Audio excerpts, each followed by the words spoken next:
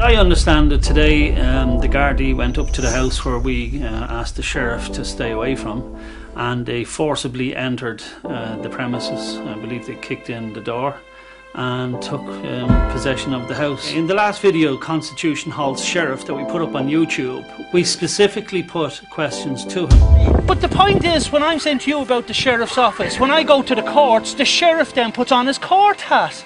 That's totally illegal, and there's no separation of powers there.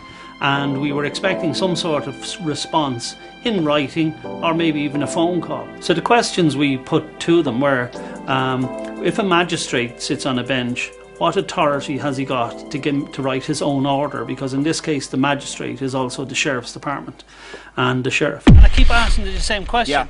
The registrar gives the order. Yes. Then he puts on his sheriff's hat and tells you go and repossess the home. Exactly, and you think that's fair. That's right. And lawful. Yeah. No, well, I'm telling you it's not. And I'm asking the Gardaí today to uphold common law, which they're sworn to do.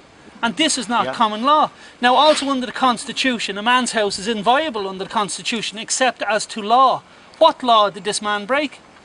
I'm not saying he broke any law. Right, but then why are we here? He broke no law. The Gardaí should represent the Constitution. So we asked the question, is that constitutional? And also, a man's home is protected under the Constitution. I'm going to read out now just a couple of the points of the Constitution here to you now.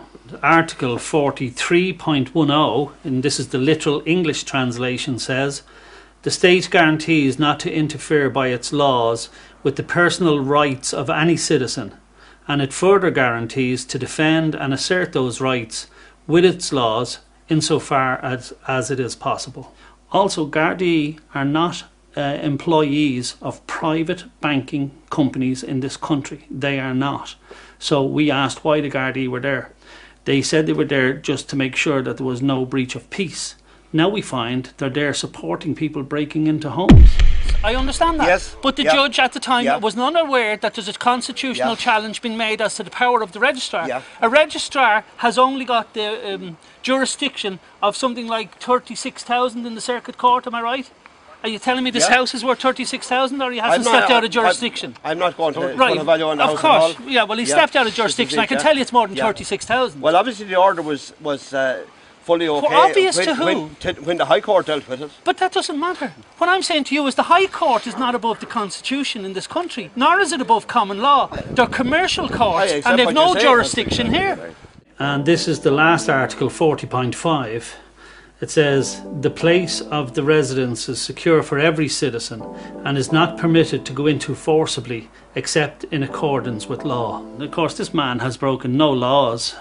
We know he is in dispute with his mortgage provider, but that's a dispute with his mortgage provider. Since when did the Gardaí act like this and come and work for the banks as private corporations and forcibly enter into a man's home as if he was a criminal? Just in case anybody thinks the Gardaí were acting under law, as the law being the order from a judge or a registrar, I'll read this part of the Constitution, which is 41.1. The state acknowledges that the family is the basic primary group of society according to nature, and that it is a moral institution which has inalienable, invincible rights, which are more ancient and higher than any human statute.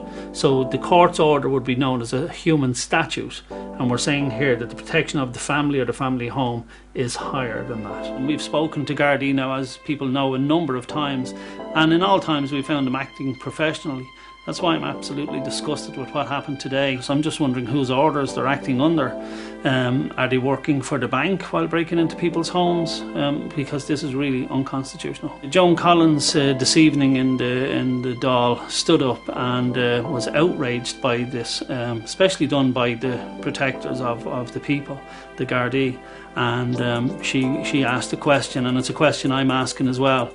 The only laws that I'm aware of have been broken by the banks, and I'm wondering how many bankers had their hull doors kicked in this evening. Who is high enough in the Gardaí to order guardians of the peace to come and break constitutional law?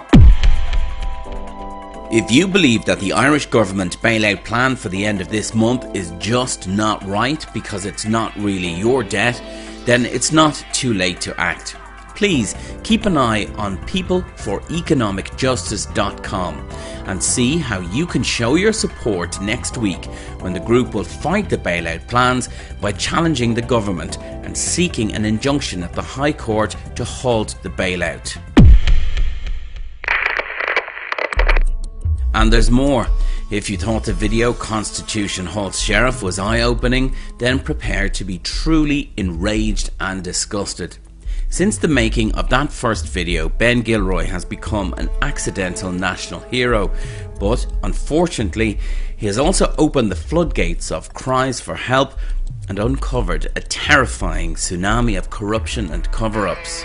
We can now reveal that Ben and his newly renamed organisation, People for Economic Justice, is about to expose an institutional cartel of collective corruption so insidious that it will rock the state to its foundation, and most importantly, it will educate and empower you, the people, by giving you the truth.